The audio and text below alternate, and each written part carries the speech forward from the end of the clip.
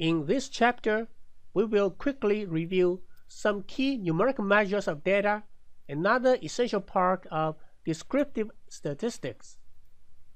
The numerical measures introduced in this chapter include location, dispersion, shape, and association. Once again, this video does not provide much detail. If you are not familiar with these concepts, please read the book carefully or consider taking a solid undergrad stat course. Let's first introduce some key concepts. Sample statistics are numerical measures computed for data from a sample. Population parameters, on the other hand, are numerical measures computed for data from a population. In addition, a sample statistic is also called as the point estimator of the corresponding population parameter in statistical inference. Now we will take a look at measures of location. Mean or average value is computed by summing the data values and dividing by the number of observations. Mean provides a measure of the central location for the data. There are a few other means. Here we introduce weighted mean and geometric mean. Weighted mean is obtained by assigning each observation a weight that reflects its importance. Geometric mean is calculated by finding the nth root of the product of n values. Median is another important measure of central location of data. It is the value in the middle when the data are arranged in ascending order. That is, if there are odd number of observations, the median is the middle value. If there are even number of observations, the median is the average of the two middle values. Mode is another measure of location, which is the value that occurs with greatest frequency. You probably realize that a data set may have more than one mode. If the data have exactly one mode, we say the data are uni-modal. If the data have exactly two modes, the data are bimodal. If the data have three or more modes, they are called multimodal. Percentile describes how the data are spread over the interval from the smallest value to the largest value. According to the textbook, if we say x is the pth percentile, then at least p% of the observations are less than or equal to x, and at least 100 minus p% of the observations are greater than or equal to x. And the 50th percentile is just the median. This definition is questionable. Suppose we have four numbers, 10, 20, 30, and 40. The question is 20 the 25th percentile or the 50th percentile? The trouble is, there are at least 50% of the observations less than or equal to 20. On the other hand, there are at least 75% of the observations greater than or equal to 20. So practically, pth percentile x means that approximately p% of the observations are less than or equal to x. When the number of observations in the data set is huge, it becomes much lesser of a concern. Let's see how MS Excel and some other statistical software packages compute percentile. First, all numbers are ranked in ascending order from the smallest to the largest. Then, the location of pth percentile is given by p times n plus 1 divided by 100. Based on that, we can compute the pth percentile. Suppose we want to compute the 30th percentile of our list of four numbers 10 through 40. Here, n is equal to 4. So the location of the 30th percentile is 30 times 5 divided by 100, which is equal to 1.5. the 30th percentile will then be equal to 10 plus 0.5 times 20 minus 10, which is 15. Similarly, if you want 25th percentile, it will be equal to 12.5. 0th and 100th percentiles can be defined, but they are trivial. We will simply ignore them. People often like to have data set evenly divided into 4 parts. Thus comes the concept of quartiles. We usually look at the first, second, and third quartiles, or Q1, Q2, and Q3. 0th and 4th quartile are trivial, just like 0th and 100th percentile. First quartile is nothing but 25th percentile, and second quartile is 50th percentile or median, and third quartile is 75th percentile. Now, let's turn our attention to measures of variability or dispersion. The simplest measure is range, which is given by the difference between the largest and the smallest values in the dataset. A weakness of using range to measure variability is that it is highly sensitive to extreme values. To overcome that, people sometimes use IQR or interquartile range to measure dispersion. IQR is the difference between the third and the first quartiles. A more popular measure of variability is variance, because it utilizes all the data. The formulas are provided here.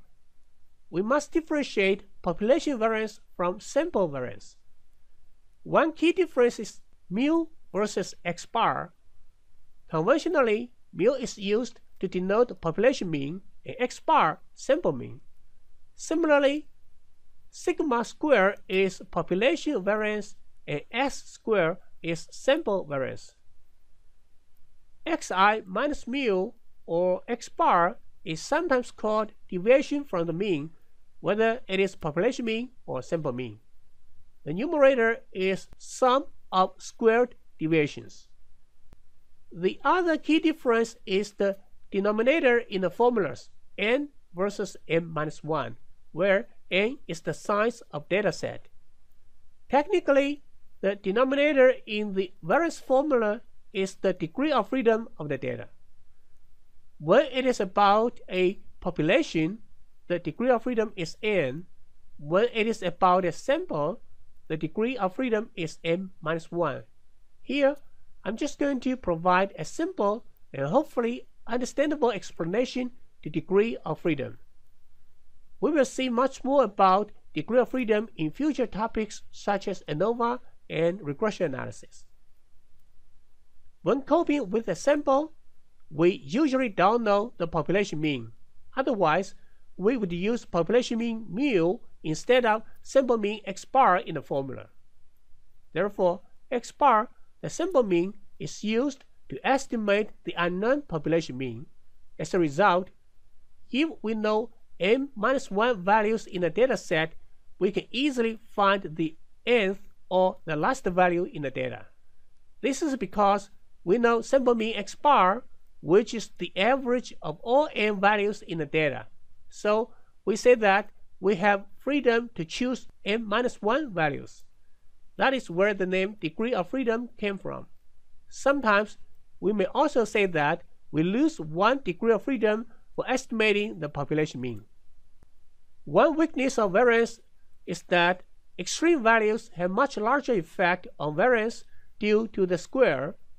That's why sometimes people use absolute deviation rather than squared deviation. But there are some technical challenges when we use absolute deviation to measure variability. That's why we don't see it is used very often. So we will just focus on squared deviation and many other measures derived from it. Another weakness is that the unit of variance is squared unit of data values. For example, if data values are prices in dollar amount, the unit of variance will then be dollar squared, which doesn't make much practical sense. Consequently, an even more popular measure of variability is standard deviation, which is simply the positive square root of variance. Population standard deviation is the square root of population variance, conventionally denoted by sigma, and sample standard deviation is square root of sample variance, conventionally denoted by S. Standard deviation would then be measured in the same units as the original data.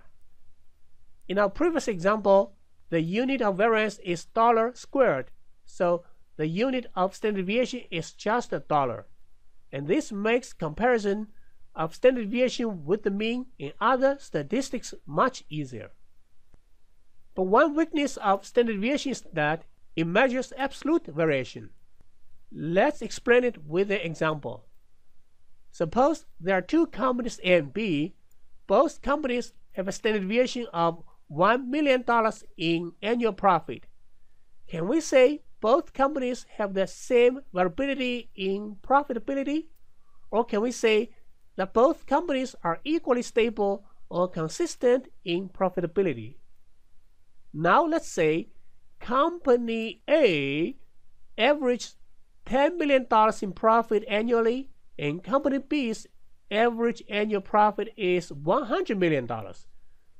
We can tell immediately that company A's business is much more risky than company B. To quantify that, we introduce the concept of coefficient of variation. It is defined as the ratio of standard deviation over mean. Coefficient of variation thus provides a relative measure of variability. Skewness is often used to measure the shape of a distribution.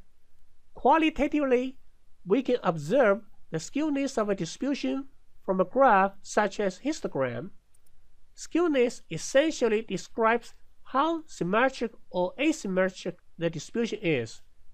If data are skewed to the left, the skewness is negative, and typically the mean will be greater than median.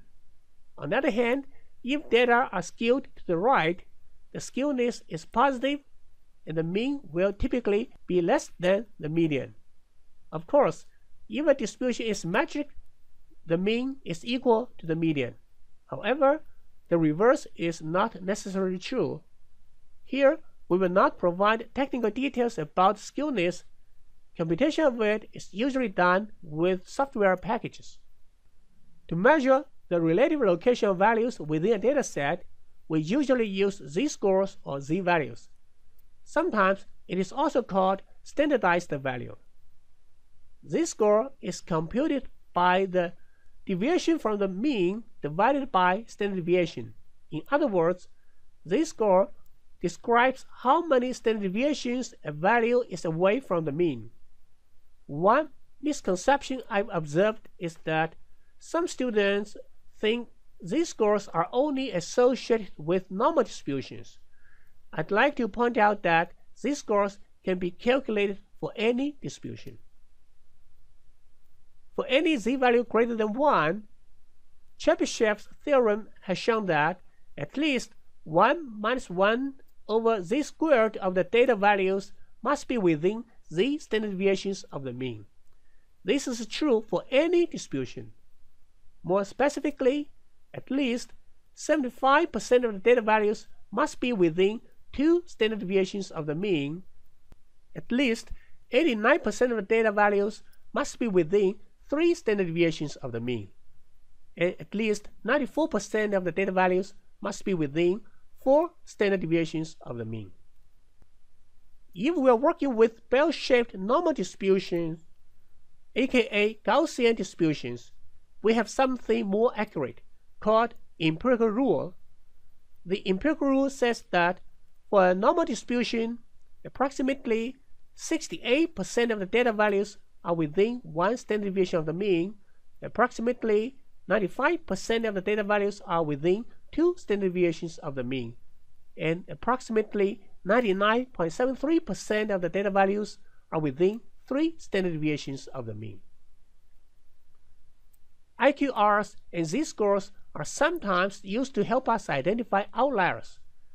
Outliers are extreme values in the data. they can be unusually large or small. When using z-score, we usually say that values beyond 3 sigma or 3 standard deviations of the mean are possibly outliers. When using IQR, we usually say that values that are 1.5 IQR below first quartile or 1.5 IQR above third quartile are possibly outliers. One caution is that do not simply discard values you believe are outliers. In many cases, unusually large or small values are legitimate. We can discard an outlier only if we can verify that it is caused by an error, such as the value is recorded incorrectly. Box plot is a very useful and helpful tool for summarizing statistics and identifying some characteristics of a dataset. Box plots usually include smallest and largest values as well as first, second, and third quartiles. The figure here shows how a typical box plot looks like. Now, let's discuss two measures of association between two variables x and y. These two measures are covariance and Pearson correlation coefficient. The formulas are listed here, and we consider both population and sample. Both measures provide a quantitative description of linear association between variables x and y. If covariance between x and y is positive, it indicates a positive linear association between x and y. Put it differently, when x tends to be greater than its mean, then y also tends to be greater than its mean, vice versa. Or even simpler, when x increases, y also increases. Similarly, a negative covariance indicates a negative linear association between x and y. Just like variance, covariance measure absolute association between x and y, which is not very informative.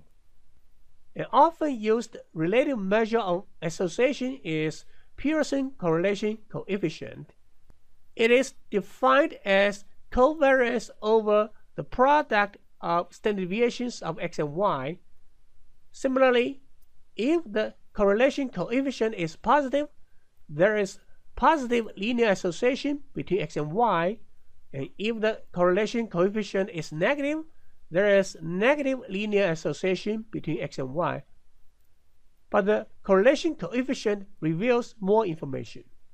It can be shown that Pearson correlation coefficient must be between -1 and +1, and the larger the absolute value of the correlation coefficient is, the stronger the linear association between x and y is. When correlation coefficient is 1, there is perfect positive linear relationship between x and y. When correlation coefficient is -1, there is perfect negative linear relationship between x and y. And when correlation coefficient is 0, there is no linear relationship between x and y. Just want to remind you, 0 correlation coefficient implies no linear relationship. It does not say that x and y are not associated. As a matter of fact, if y is equal to x squared, we can easily show that the Pearson correlation coefficient between x and y is 0. That is, there's no linear relationship or association between x and y, but x and y have a perfect quadratic relationship.